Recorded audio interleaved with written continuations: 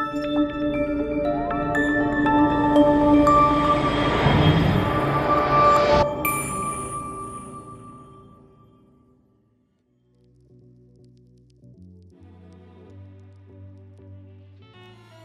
the motor rotation of your drive is a very simple process for any three-phase standard induction motor. To change your motor direction, you should first stop the drive and disconnect the power. Unscrew the cover of the unit and locate your UVW wire connections. These could also be labeled T1, T2, or T3.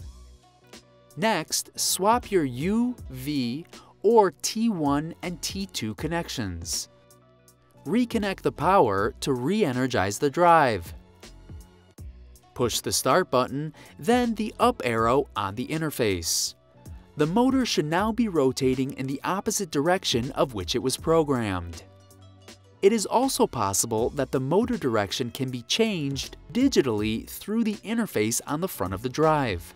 For more how-to tips, visit our website at galco.com.